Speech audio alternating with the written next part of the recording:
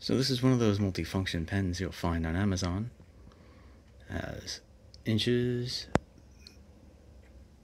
millimeters, centimeters, small level. This one happens to be made by Aiyiben.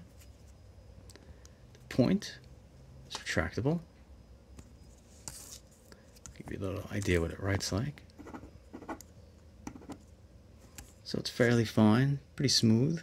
It is very heavy in the hand though. After a while you do notice using this. It seems to be all metal construction, although the top piece seems to be slightly crooked from the cap. Also comes with